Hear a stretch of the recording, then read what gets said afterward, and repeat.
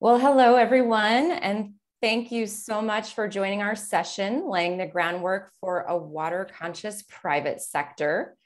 I'm Kirsten James, the director of the Series Water Program, and I'm very happy to be participating in Water Week with you all. In this session today, we have a great group of co-conveners and speakers. I'm joined by my colleagues Ambika Jindal, Jay Falmogeti, my colleague Robin Miller, and three institutional investors, Christopher Flemsberg, Eric Nish, and Nadia Franzen, who will all be sharing their thoughts and perspectives during today's session.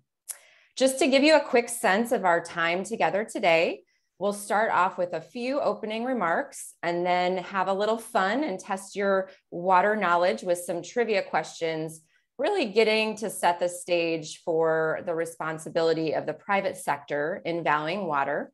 And just a note for the trivia section, we'll be using the polling function on Pathable. So hopefully you all are experts by now. And after that, we'll move into a brief overview of Ceres Valuing Water Finance Initiative, and then turn it over to Jay Falmogeti for an update on some of our private sector research. And we want to spend the majority of the time hearing from the investors and financial institutions. So we'll turn over to my colleague Robin for a waterfront chat with some institutional investors, and then we'll close this session with a bit of Q&A and some final remarks.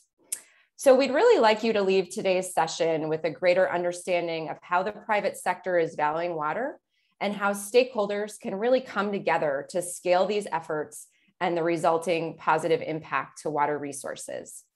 So with that, I'd like to now turn the virtual mic over to my colleague Ambika Jindal at the Netherlands Ministry of Foreign Affairs, and she is the lead of the Valuing Water Initiative. So Ambika, over to you. Thank you, Kirsten. And hello, everybody. Welcome to the session. Thank you so much for making the time to be here. I won't take up too much of your time because I know that there's a lot of exciting stuff coming up, especially our panel with our investors. But just to tell you a little bit about Valuing Water Initiative, we're working very closely with Ceres and are very appreciative of the work that them and their partners are doing for us. The Valuing Water Initiative is one that was launched at Davos in 2019 by the Dutch Prime Minister. This was in response to him and 11 other state heads signing up to the Valuing Water Principles, which were launched by the high-level panel on water, the United Nations, and the World Bank. And he asked a simple question, which was, these principles are beautiful. They talk about how you must recognize all the values of water. You must reconcile the different values that you find. You must build trust, innovate, invest, educate, protect the sources, all of those good things. But what does this look like in real life? I mean, it's nice to sign up to this, but what does it mean? So our initiative's job is sort of to operationalize these principles, understand what solutions that are based off these principles look like. And we learned something quite simple in that process, which is water cannot be valued in systems that are broken. So if you're looking at a system, take food, take mining, take textile, if the incentive in that system to keep it so robust is lowest price wins, and water is simply a commodity that feeds into that, you cannot value water in that system. So we've taken it upon ourselves to ensure that we don't work on a project level or on a regional level, but really try to look at these systemic issues and say, okay, how do we change these systems within which water is a key constituent, a key critical actually dependency for a lot of these systems? How do we actually change that? How do we make sure that water is valued in policy, in decisions, and in behavior? So that's what we're working on. We also realized that SDG 6, which is about clean water, is not about taps and toilets and pumps and dams, because that's what people often think it's about. It's actually about making sure that water, which is a key input and a key ingredient of making sure our systems actually are resilient, is valued across the different businesses, across sectors, and across the different SDGs. It plays a very important role in ensuring that our SDG agenda can be met. What's actually very interesting is that investors are saying the same thing. Investors are saying this is no longer something that we used to say, water is a non-financial risk. We look at water if we have time. It's not important. Climate is important. Things have changed. Investors have moved on. They realize that water is critically important to their business resilience, to their reputation, to making sure that they can actually continue to operate. And they are treating water as such. So it's important for us to hear from them, understand from them what their pain points are, and address them. Part of how we do that is actually thinking about the trillions that these investors control, is working with Ceres, for example, on the Valuing Water Finance Task Force, which Kristen will tell us a little bit about just in a bit. But we're also working with CDP, Water Footprint Network, and Mercer investors in understanding how to improve the transparency around water. So ask FIs more meaningful questions about what they should be talking about when they talk about water, and also benchmarking them on that performance so that they feel the pride to do more and they also feel the pain when they don't. And by doing that, what we're trying to do is ensure that it's not just us, the governments and the water experts having conversations with corporates, but also investors having these conversations with corporates about how they address water security. So that's a little bit about the Valuing Water Initiative and what we're trying to do. I will hand this back over to Kirsten, who will tell us a lot more about our cooperation. Thank you so much. Great. Thank you so much, Ambika, for sharing those important insights and for all that you and your colleagues are doing to amplify this great work of so many organizations. So next up, we have a few water trivia questions. And so just for our audience members, please go into the Pathable polling feature and you'll find these there. So our first question focuses on global water quality. So the question is, what percent of the world's wastewater is still released into the environment without treatment? So if you can go into the platform and put your responses, we'll see if you all get it right. Give you a few seconds here. All right, well, you guys are all pros. It's very clear. So the correct answer is, which I think 90% of you are getting right, is over 80%. Quite staggering, but we all know the reality of this situation, unfortunately. And this comes from a World Bank report titled Quality Unknown, the Invisible Water Crisis. So moving to our second question, what percent of holdings in the S&P 500, Russell 3000, MSCI World, and MSCI Emerging Markets indices are in industries of medium to high water risk? So I'll give you another few seconds to put in your answer here.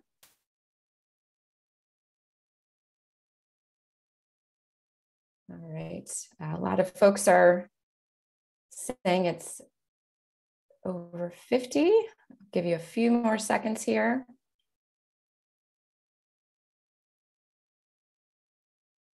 So again, you all are very in tune to these issues. So the correct answer is greater than 50%.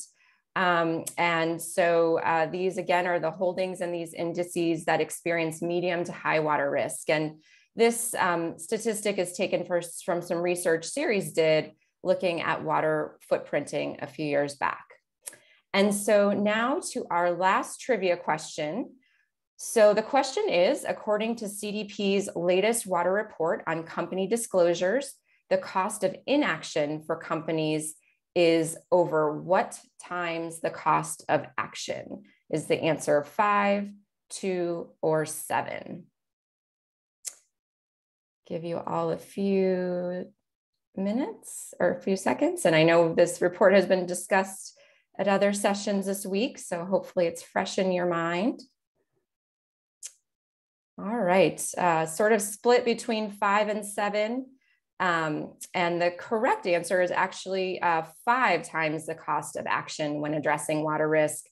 Disclosures through CDP indicate that the potential financial impacts of water risks are far greater than the costs of addressing them. And this is from their 2021 report. So thanks for all participating in the trivia. It's really highlighted, as many of us are well aware, that there's really a clear need for the private sector to do more to address water risks. And so that's what we're going to be talking more about today. So how can we significantly scale this work that is being done? And that is the question we want to cover. So I'm going to just share a bit, getting at this question actually, of the Valuing Water Finance Initiative, which Ambika alluded to in her remarks.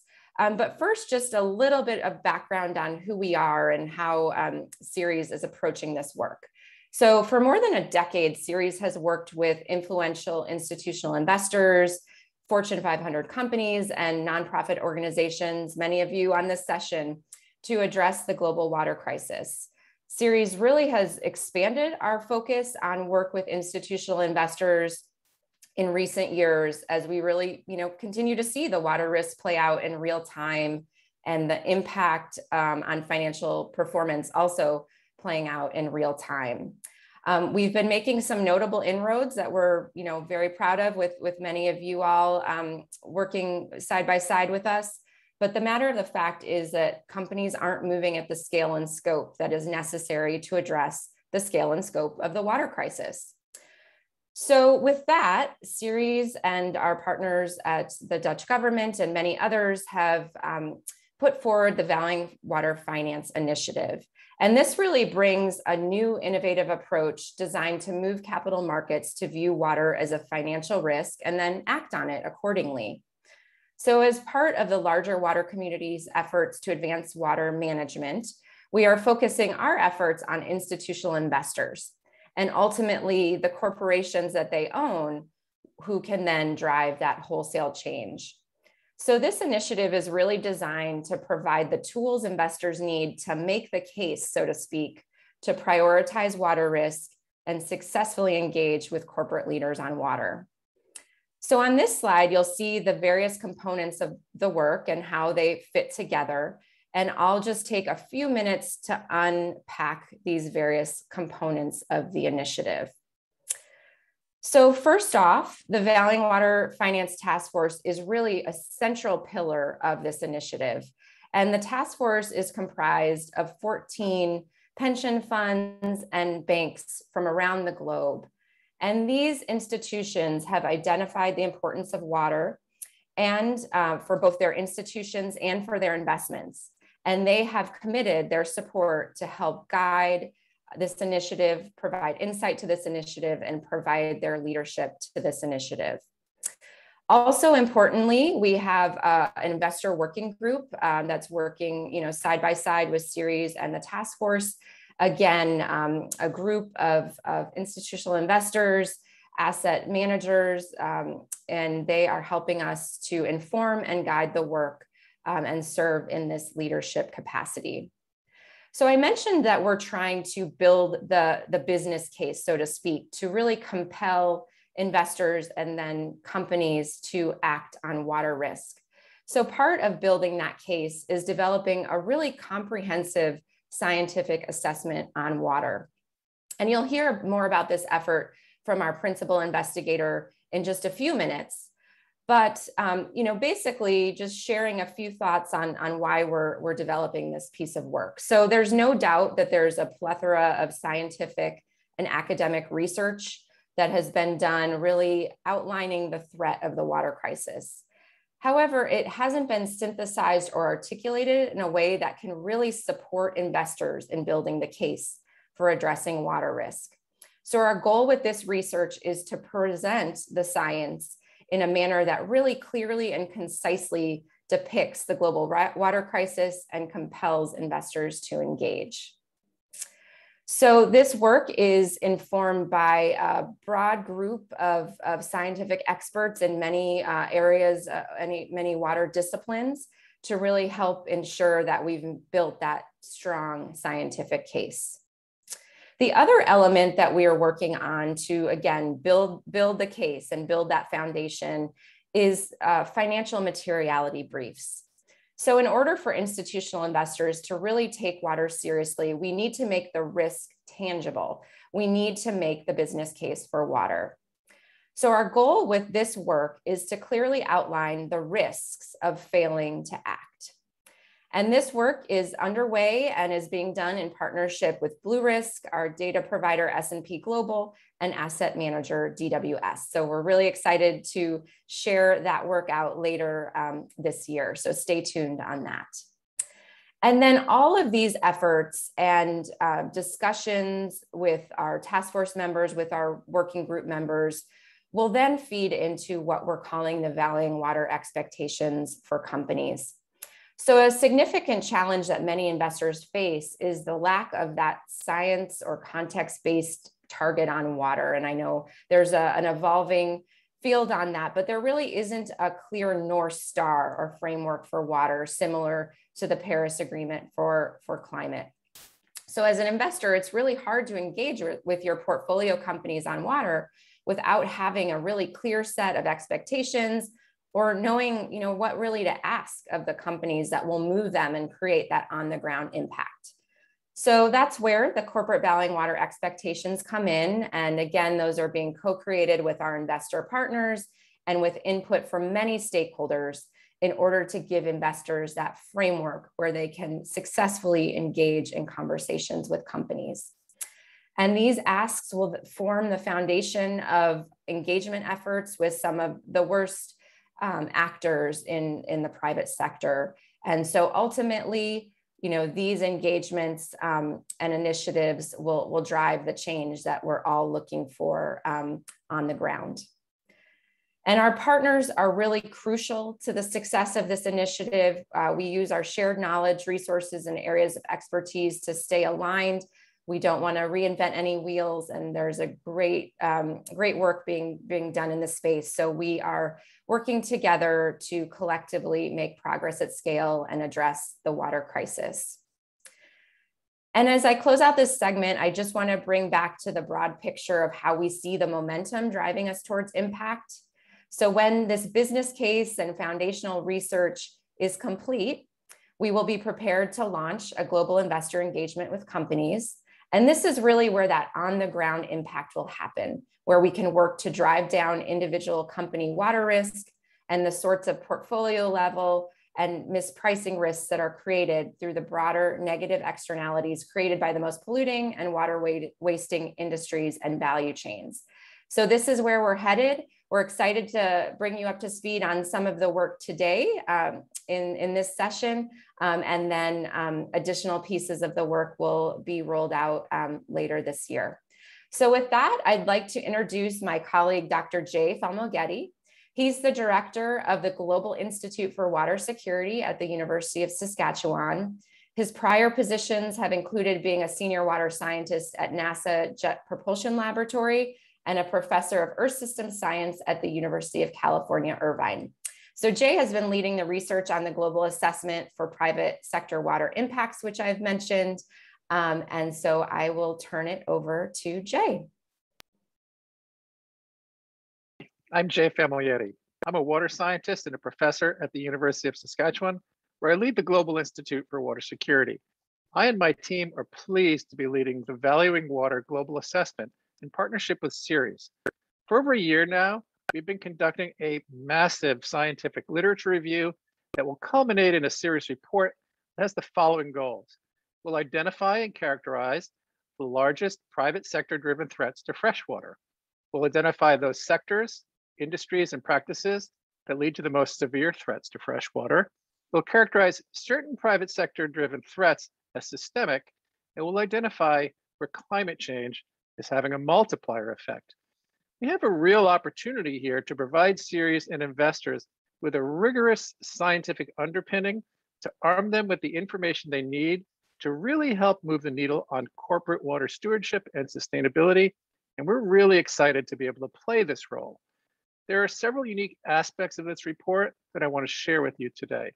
First, as I mentioned, it is fully science-driven and being written by a world-class team of water scientists with backgrounds in water quality, quantity, economics, social science, and climate change. Second, we're viewing the relationship between industry and water as two-way. Industry impacts water through its effects on the health of water bodies, as well as on a range of other physical, chemical, socioeconomic, and cultural hazards. But water also has an impact on industry through climate change, changing extremes like flooding and drought, through input water quality, and through legacy contamination. All of these can occur up and down the supply chain and upstream and downstream of companies. Third, the report is highly collaborative. We work very closely with the Ceres team and with high-level advisory groups, including the Scientific Advisory Committee, the Valuing Water Finance Task Force, and the Stakeholder Working Group. As someone who's devoted his career to researching, understanding, and acting on global water security, it's clear that deep industry engagement is required to really have an impact. Globally, industry is responsible for a full 80% of water that's withdrawn from our rivers and from our groundwaters. Through this report, we really hope to highlight and raise awareness within industry and also with decision makers and with the general public of the systemic risk of freshwater threats to society, to the broader economy, and critically to investor portfolios. These risks are on par with those of climate change and carbon dioxide. They are pervasive, and they have until now been undervalued. We hope that this report will play a pivotal role in driving much needed change. Our work to date has identified and confirmed well-known threats in industries, but it's also identified several emerging threats as well. For example, we've been taking deep dives into the food and beverage industry, apparel, semiconductors, and metals and mining, and we've worked with the broader Ceres team on developing selected materiality briefs. But we've also identified emerging threats to battery manufacturing, to packaging, to paper production, and to aquaculture. Water use by the apparel industry is on the rise. The growth of green technology will need more raw materials for metals and mining. Social conflicts in water scarce regions are on the upswing. Our work is showing that current and emerging contaminants that pose critical risks still include nutrient loading, metal contamination, and pharmaceuticals, but are increasingly including microplastics, and the persistence of the forever PFAS chemicals is becoming more and more apparent. Our report will include a set of action steps for mitigating risk, which we will co-develop with Ceres, the Valuing Water Advisory Groups, and with investor partners. And the report will end with key recommendations for action steps that key sectors, industries, and companies can take to reduce adverse impacts on water, and how industry can become more active in collective action, together with governments and researchers, to improve water stewardship and sustainability. Our hope is that these recommendations will help articulate actionable expectations for responsible water use. In closing, I think that the summer of 2021 has underscored the urgency for greatly increased corporate water stewardship. The impacts of climate change through flooding, drought, and fires have been disastrous across the world. Agricultural productivity in my home country of Canada went to zero. Supply chains around the world have been disrupted, while water available to industry and the water returned to the environment by industry is increasingly under attack. We hope that our report can help spur a timely and much needed corporate response. Thank you.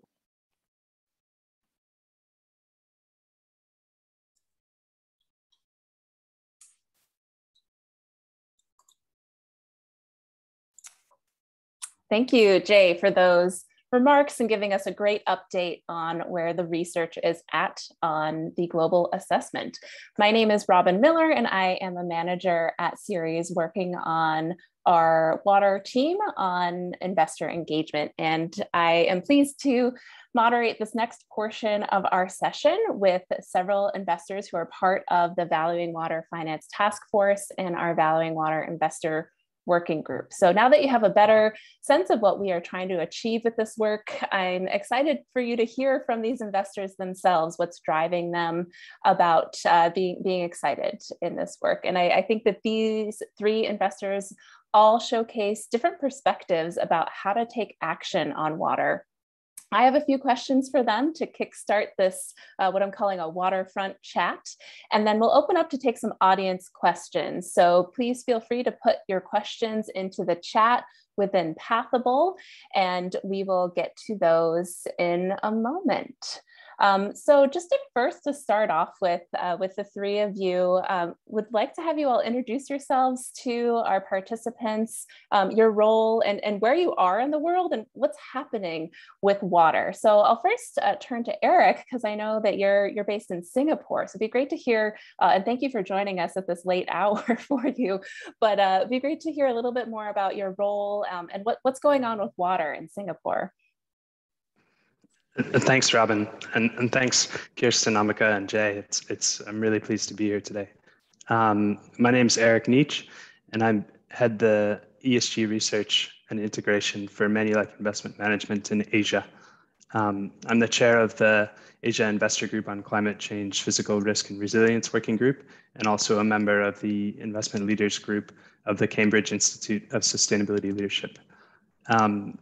If you're not familiar with Manulife, we have a pretty large presence in North America and Asia with 800 billion in AUMA and a strong footprint on the ground in Asia. So I work with credit and equity teams in 11 different countries or jurisdictions across the region. I think in water in Singapore and Asia, I think is especially critical because Asia has about a third of the world's freshwater resources, but supporting 60% of the world's population. And those resources, I think, are very vulnerable and very at risk, both because a lot of them are coastal and subject to sea level rise and saltwater damage, but also a lot of the world's supply chains run through Asia. And so those freshwater resources are especially vulnerable to risk from pollution. And that's why I'm really excited that the Valuing Water Finance Initiative is global and addressing these issues in the region that I'm working in. Great. Thanks, Eric. Yeah, it's really interesting, and we'll be glad to hear more of your perspective through our conversation. But I'll go to Nadja next, who I know is in the Netherlands, just to hear a little bit more about your role, Actiam, and what's happening with water where you are at. Yeah, thank you, Robin. So I'm Nadja indeed. I work at Actiam as a responsible investment officer. Actiam is a Dutch institutional investor. We are committed to investing responsibly. What we actually see in society is we see a transition towards a more sustainable society coming. And we expect the companies in our portfolio to be prepared for this transition in order to accurately manage it.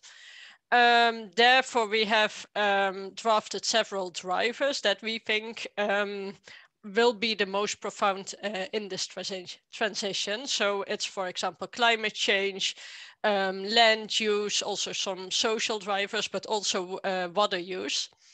And on these drivers, we really focus the screening of our companies to see whether the companies accurately deal with the transition on these drivers. And we also conduct engagement with these companies on these specific drivers to improve their management. Yeah, so I'm based in the Netherlands indeed. And what I actually see here is yeah, most noticeable is the increased intention for water-related issues. I think we always have been really conscious about water. Of course, we are below the sea level, or part of the country is. So we know how to deal with water and how to protect ourselves against flooding. But the thing is, we always had an abundance of water, and we actually are pretty used to just draining as much as water to the sea. But what you see changing now is, of course, as in many other countries, is the climate. And actually, over the past couple of years, we have had drier summers, and therefore groundwater levels lowered. This caused problems with industry, with farmers. So that raised attention to the topic. And then this year is actually pretty different again. We have pretty intense rainfalls, often very local and unpredictable, and therefore last month even part of the country was flooded. So I think these events have led the Netherlands as a country, but also some of our neighboring countries, to reconsider water management, to focus on catching rainfall when it falls, and then storing it for the more dry periods, and to evenly distribute it around the country. And I think with that, you see a trend of new initiative focusing on, for example, remote sensing, artificial intelligence, machine learning, etc., to really have this focus on real-time data on water levels and improved prediction on precipitation and how to deal with this. And this is visible through all sectors. So on governmental level, but also within companies, farmers, investors, all wanting to use this new type of data. So I think this is a pretty exciting development, and yeah, something to watch also for the future. Great, thanks, Nadja. I know that access to data, remote sensing, information in real time is something that all of us are really interested in as well. So thanks for sharing that perspective, and we may dig into that a little bit more. So I'll turn to Christopher next to hear a little bit more about what you do at SEB. You're one of our founding members of the Valuing Water Finance Task Force and have been with us on this journey for a while, and also to hear what's happening with water in your part of the world. I believe you're in Sweden, but I know you hop around. So Christopher, I'll turn it over to you. And you might be muted. Yeah, better now? Yes, all good. Excellent. Yes. Thank you very much. And thanks for all the good work you're doing at Sirius. It's highly appreciated. So my name is Christopher Flensburg. I'm head of what is called Climate and Sustainable Finance at the Swedish bank SEB. And we engage for two reasons. First of all, we are a bank, we're giving financial advice. So this is very much about risk and opportunities. I will come back to that in a second. But also because we find that we have a role as a corporate citizen, as individuals, to actually address these issues and implement that in the way we work and the mandates we're giving internal, as well as the advice we're giving to our clients. So that's what we're doing and why we're engaging. Now, what we're seeing, what we're observing, I think a lot of it has been mentioned. I mean, this is about water quantity and it's about water quality. We saw the disaster in Germany, or also in Holland, in Belgium. We're seeing a lot of cases like that. We're seeing droughts around. And according to scientists, this is going to increase. The storms and the droughts and the floodings are going to be more frequent. And that means that there's a significant society risk as well as a significant financial risk embedded in this. And our reason for engaging is, of course, first of all, to be capable of continuing working for many hundreds of years as a bank, but also to make sure that our clients are getting the right advice and that they understand the risks that they're actually taking and engaging in. So what we're seeing right now, and what we've seen over the last 10, 15 years, that is that climate mitigation, so reducing pollution, carbon removal, is now a part of any investor's kind of daily checklist, and that is a part of any bank's daily checklist. So all clients are being asked. Smaller clients a little bit less, but it will be more, and big clients are being asked to disclose much more. And we expect, and that's also what you're hearing here, that within the next 1.5 to 2 years, all investors and all individuals will be asked about their water footprint. And eventually that will mean that there will be a value on water, as we are talking about, and that means that there's a financial risk, as well as a lot of opportunities in creating new systems and creating efficiency models and navigating in a water scarce world. We didn't talk about that early on, but there's expected to be a very significant shortage of water, clean water, within the next 5-10 years, meaning that a lot of people will not have access to clean water. That is going to lead to migration. That's going to lead potentially to war, unfortunately. We have seen that before. It's going to lead to industries being challenged, and it's going to lead to human disaster. As citizens of this world and as corporations, we need to act. We have to act. And as financial players, we need to understand the risk that we're taking and the way we advise our clients in this context. So this is in a very short nutshell. Going back to what we see in our part of the world, we're seeing a couple of challenges in respect to water. So a big part of of Sweden's wealth is built around the Baltic Sea. So we have a sea in our backyard, and that sea is basically being drained from oxygen, and that means that there's a lot of dead bottom on the sea, and there's a lot of abuse and misuse of the sea in general. And if we don't manage that now, we're going to have a backyard that's not looking too nice, and which can't feed the future in the way it has been feeding the past. And consequently, we have a close and present need to address our home challenges. Alongside that, we're also having challenges with, as we just heard from Holland, with the change in rain patterns. So we see extreme rain and then we see drought periods. And with extreme rain, we have problems with our cities. And I think that most cities in the world are facing this because the drainage systems in the cities and the concrete that's been built into the cities are not equipped to withdraw the water in the speed that it's raining. And that means that quite often when we have rainfalls, we will have 5-10 centimeters of water, maybe even more, on the streets. And that is also going to get more extreme. And that means that our cities, as well as our corporations, need to understand this to be capable of navigating the future. What we're seeing from the final side, from our side, that is that we're moving where we normally looked into a historical kind of credit perspective. We're now looking forward and trying to incorporate things like climate, things like water management in respect to the way we're lending and the way we're investing. And that is the change we're seeing right now. Thank you, Christopher. Yeah, and I think all your remarks resonate. I'm based in the Boston area in the United States, and just on Sunday, we had a hurricane coming up through this area, which is very rare. And then today, we have a bit of a heat wave. It's very warm here in the area. So these big fluctuations are here. They've arrived. I also believe July here, which is normally a nice sunny summer time, was the wettest July on record in this region. So you're really feeling these effects. So the next question I have is, getting into some of the pain points. I know a lot of folks joining today might not be investors or from the private sector, but want to learn a little bit more about what your pain points are. What are your barriers to taking action? All three of you shared some of these great steps that you are taking. So I'll go to Eric, or actually, sorry, I'll switch up the order. I'll go to Nadja first. If you want to share, what are some of the pain points that you're feeling? What are some of the barriers for you to take more action? Yeah, first we see a lack of data availability. Of course, it is improving, and we see more and more companies reporting on water use and how they are managing water. But still, it's very difficult to really get to the essence of it. I think this is partly because the lack of a scientific framework and the very localized nature of the water problem.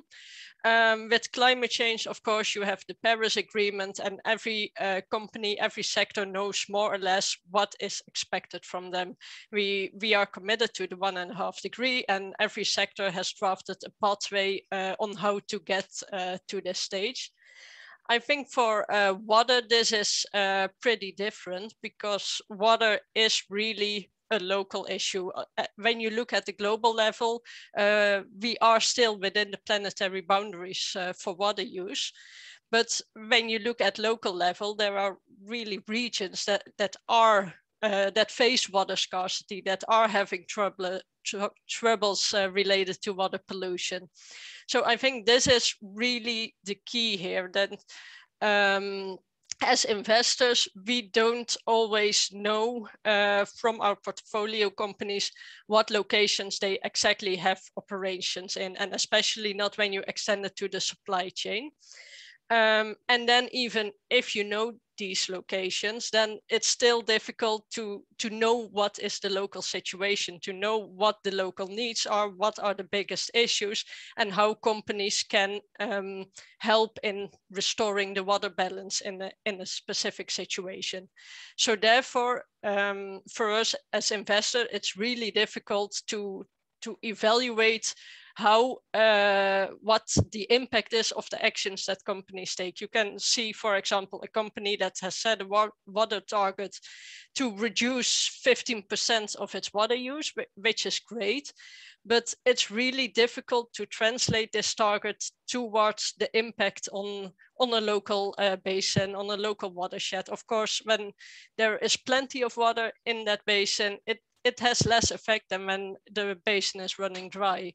So I think this is something difficult, and it really asks from investors, but also from companies to look at the issue per region, to acquire in-depth knowledge on a specific region, to maybe include NGOs or knowledgeable local networks to gain this knowledge and to to ask what it is that companies have to do and how investors can help companies in this. And yeah, this is difficult, and I think it will take some time before this can be implemented at scale. You already see some initiatives that are going into that direction, but before we will have such a structure for each catchment in the world, that will take some time. Thanks, Naja. Yeah, and I know a key word, and we'll bring this back up when we get close to wrapping and giving some call to action, is translate. How do we translate really complex water information into a risk language that resonates with investors? So for all those of you tuning in, really pay attention to that word translate. So Christopher, I know we talked a little bit in our prep call around some of the pain points, and Naja touched on this with some of the data, but wanted to see if you wanted to expand on what are some of the pain points for you, and that, or even frame, what are the opportunities as well? Yeah, so there's two parts where we have pain points. The one is in respect to the infrastructure. So we are lacking data. We don't have the knowledge. We need to educate our staff, and then we need to create systems so we can monitor and assess. So it needs to be integrated in the system, and that will take years. The report coming out now is of course a very good stepstone for doing that. But then you need to create institutional ownership to take the next level. Another challenge we're feeling, a pain point we're feeling, that is the water being a common good, right? So we all feel that we have free access to water, and frankly, I like that. I appreciate that. I don't want it different. There might be people saying that it would be better to give it to a hedge fund. I don't think that's the right thing. I think we all should have access to water. However, the infrastructure need to be owned by the public, and that means that the investment is done by the public, meaning that it's going to be paid by taxes, and that means that upgrades of the water system. So, for example, when you have water pipes and pumps transporting water in a city, often you lose 20 to 30% in the transport from old pipes and pumps. So simply just because the equipment is not top. And according to industries which I'm talking to, you can upgrade these water systems and get return on equity of 7 to 20%, which is a great investment for any pension fund in the world or any investor in the world. However, at the second you do that, you need to pledge the water infrastructure, and at the second you pledge it, it doesn't belong to the government anymore, the municipality. And in that way, you're basically a little bit in a trap, where we need to find mechanisms where we can actually help the public to upgrade the water systems by addressing the legal issues, the technical issues, as well as the financial issues, and allowing them to do parallel funding to the budgets, but paying back the investment with the high return there is on these upgrades. So there's a lot of opportunities, but there's also some structural challenges that means that these things are not happening. And I think alongside that, there's a tendency in many industries that water have been given and maybe very, very cheap. And I think that we need to change the awareness about the potential shortage of water, well, not the potential, the coming shortage of water that's going to be in the systems, and basically make sure that people understand where we're heading, and thereby also appreciate that efficiency is a good investment as well as the right thing to do for the globe. Thanks, Christopher. Yeah, it's interesting to hear your pain points, but how you also see them as opportunities. And another piece we'll hone in on is this need to collaborate. And I think something I was hearing from you is that there's multiple actors involved. Some folks are water experts, some are deep in the weeds on the finance or the technical side, and we do need to collaborate more effectively and efficiently to be able to have this path forward of a more water secure future. So Eric, turning to you next around, what are some of the pain points, especially in the context that you're in? What are some of the things that you're seeing? I know you're in a different geography than some of us. So yeah.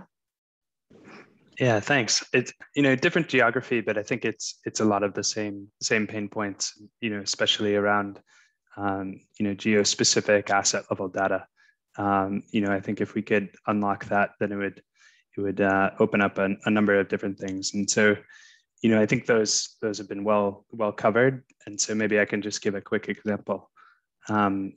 With, one of the things that we try to do as investors is think about the implications of this pandemic that we've been living through. And one of them is spending a lot more time inside and a lot more time in front of screens, like this. And so that puts a lot of demand, or increases the demand for semiconductors. And so you may remember earlier in the year, there was some very unusually cold weather in the southern United States, and that actually froze a lot of pipes and was a real manifestation of water risk to semiconductors, which needed that water. And that was very disruptive in the US. That should have been a great opportunity for companies in Asia to build that market share and really run with that dynamic of increased demand, except they were also running out of water. So Taiwan was facing, what was a once in 100-year drought, which will probably be a once in 5-year or once in 10-year drought going forward. And so we had to, we were trying to figure out which companies had assets where and which reservoirs were really running out of water and where those operations would be disrupted and have a business and financial impact. That was really time consuming and really difficult to do. And so, I think it's not impossible, but better data around things like that would really help. And, so just because there's not data doesn't mean that we can't do it. I think the Ceres Water Hub provides awesome guidance and is a fantastic resource for how to think through and how to approach analysis like that. And so, I think the pain points are, well covered, but hopefully that's a, example that brings it to life a little bit. Thanks, Eric. Yeah, the case study of semiconductors is a very fascinating one to follow. So I have one last question, and also if there are any audience and participant questions, feel free to put those in the chat. We'll turn to those next. But all of you have decided to step up and join the Valuing Water Finance Initiative in some way. So I'm just curious to hear, what do you think that we're doing, this work that Ceres is doing in collaboration with many partners in the government of the Netherlands? How does this have the potential to transform the way that investors and companies value water? So Christopher, I'll go to you first on this one, since you've been with us for a long time in this journey.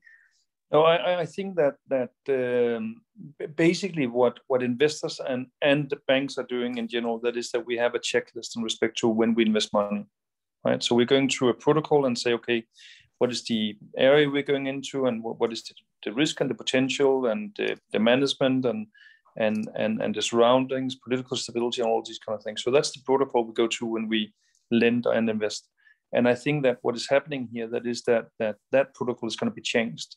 And I think that the work you're doing, getting so much notice together and so many people together, with the strong support from very important stakeholders, I think is enabling most of us to start changing our checklist, our protocols, or the way that we invest money and lend money. And by doing that, we will most likely, that is my expectation, show the rest of the financial society that we're actually coming out with a better risk return. So we are being better in managing the risk and foreseeing potential risk in semiconductors or whatever it is. And thereby the rest of the industry will actually follow through with such a protocol.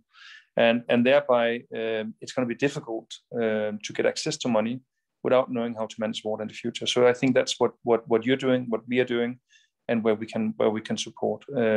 Alongside that, there's going to be a lot of opportunities. The more notice, the better you can navigate.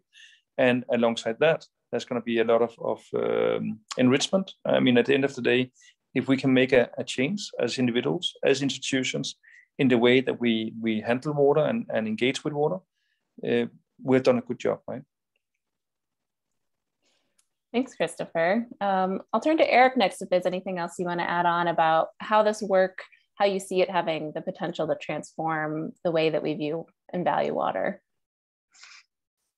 I think one of the biggest things is setting very clear expectations. And, for all the reasons that Christopher mentioned, I think the investor voice can be very, very powerful and influential in terms of encouraging corporate action. And I think that this initiative will really amplify that voice in a number of really wonderful ways. So, one is I think it will bring together investors to make that voice more unified. I think it will send a clear message and make the messaging very clear through those expectations. And that will make it easier for companies to respond. And I really, really believe that that can be transformational and impactful. Thanks, Eric. And Naja, I'll turn to you next on this, the transformational power of this work. Yeah, I think a lot has been said already, and I can only agree with what has been said. Yeah, I think the main opportunity is to enhance understanding and indeed provide a common framework on how investors can talk with companies about water. Everybody knows at some level that water is important, but there hasn't been this push from science, from the price of water. There has not really been this push to really let investors value the water. And I think this initiative has the potential to provide such a push. You also saw it with climate change after the Paris Agreement, and then initiatives like the TCFD. Then companies and investors really came together and they saw the need for the topic and they started to act. And I think this initiative, this framework, can provide a similar stimulus. Investors have a standardized framework then to ask companies about. Companies know what questions to expect. They can see for themselves, okay, what am I already doing right? What still needs to be developed a bit more? And yeah, this can enhance, I think, the field of water management in general. Great. Well, thanks all. I'm just going to do a quick check and see. We have a little bit of audience chatter, just some really affirming comments about what you all have shared, especially the connection to more of a localized context. So that's great to get that feedback. And then we did have one question that came in just around, what are some of the platforms and data resources that you're using? So I know Eric and Naja, I know you're in the weeds there, but maybe if you all want to share your quick, what's your suggestion of what we can do? So Eric, I'll go to you first. Sure. I think just to kind of name a few that we rely on. I think the CDP team, that's looking and working at water is fantastic. MSCI and Sustainalytics, S&P TrueCost, Bloomberg, WRI. And so, I guess one kind of quick piece of advice to anyone on the call who's maybe from an academic background or an NGO background, and if you feel frustrated that investors are maybe not seeing the same things that you're seeing, I think working with those data providers is a great way to get those messages to investors. Thanks. Naja, any data sources you want to call out or affirm of what Eric shared? And we also had a question about the AWS standard too, if that's anything that you all work with. Yeah, I think we work with a lot of the same sources as Eric just mentioned. The AWS standard, but also other standards, they are often very much integrated in these sources. For example, the data providers as MSCI and Sustainalytics. And we use those data providers. They already look at the water management of a company, and in that also whether the companies align with these type of standards. So yeah, these are definitely integrated, and it's also something that we use in engagement with companies, that if we ask them for their water management and they reply by asking what should we do, then indeed we often refer to one of the standards that are out there, because we can think of something new, but if the standards that are out there are good, then why not use them? And I already mentioned it a bit in the beginning. What I see is developing are the remote sensing, the real-time data startups often.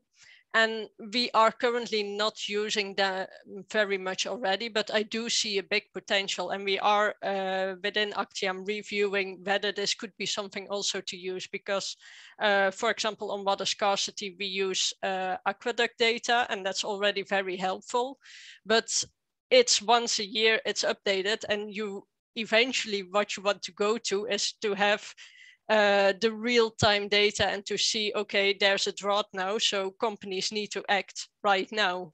And I think this is another source that could play a big role in the future.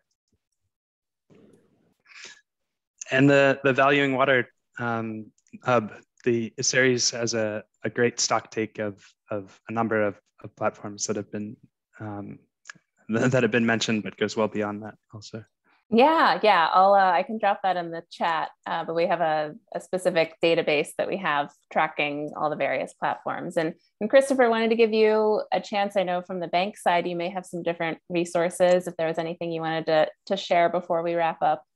Yeah, so I just want to add in, I mean, all the data sources being mentioned, I think is relevant, and especially the last comment in respect to new startups. So we're working with some AI companies which are actually extremely promising in respect to being capable of comparing solutions across regions, across disciplines, basically meaning that with the new tech system coming in, there will be a much easier access to data and also comparability of data from various suppliers. So I think that we are about to see a change in the way of navigating. Going a step back, I think it's important to understand why we're using data, right? So on the one side, there's of course compliance. So we all, investors as banks, need to be compliant to regulations and need to understand how companies are acting with this. And some data providers will give that kind of an insight. Then there's a risk perspective. So whenever there's a mismanagement or abuse of rights, we had a big story with a drink provider down in India a couple of years ago, which were really damaging for their business and brought them into a lot of law cases because they didn't clean the water they used afterwards and polluted a lot of water, and that brought them massive challenges. So there's a lot of that's going to increase. So there's going to be the risk factor, the legal liabilities, and the way that water is handled not only in your home turf but also in your production facilities across the world. And then there's of course going to be the opportunities, and depending on where you look, you need to look at different data providers or different data cooperation partners. From my side, I'm a born optimist, so I would always look for the one that's giving me the opportunities and the shifts. But from a banking side, from an investor side, that is the three kind of parameters you would look at: compliance, risk management, and potential. Great. Well, thanks. It's a good note to wrap up our panel. I think we have a few minutes left, so we'll now transition. But a big thank you, Eric, Nadja, Christopher, for sharing your wisdom, your perspective with us. So we'll move to closing out our session today with some calls to action. So as you all have heard today, the water sector has a lot of complex and fragmented asks. We all have busy agendas and limited resources to really work forward on the action and the storytelling. So water doesn't always get the attention that we always think it needs. So a few next steps for you. If you're an investor, you can get involved in the Valuing Water Finance Initiative. We need a broad tent. You've heard from some voices today. If you'd like to get involved, please do reach out to us. For those companies on the call, we believe that these corporate expectations will be a resource to help lift all boats. We know many of you who are tuning into this session are already doing really good work, and we need all hands on deck to work to solving the water crisis. So you can look forward to the corporate expectations on Valuing Water to be released next year. And then for the water experts, we heard these terms that our panelists mentioned, this need to translate and talk the language of companies and investors so they really understand water as you are perceiving it and giving it the priority that it needs. And then collaboration. It's not just signing up with more agreements with companies, but we need to simplify and agree on some concise goals around achieving SDG 6 so that we can all put our effort into this. So I know the session is wrapping up. We have one more poll for you that will stay open just to hear what some of your key takeaways are from today's session. So as we close, you can fill that out for us, but thank you for your time and attention, and wishing you a great rest of World Water Week.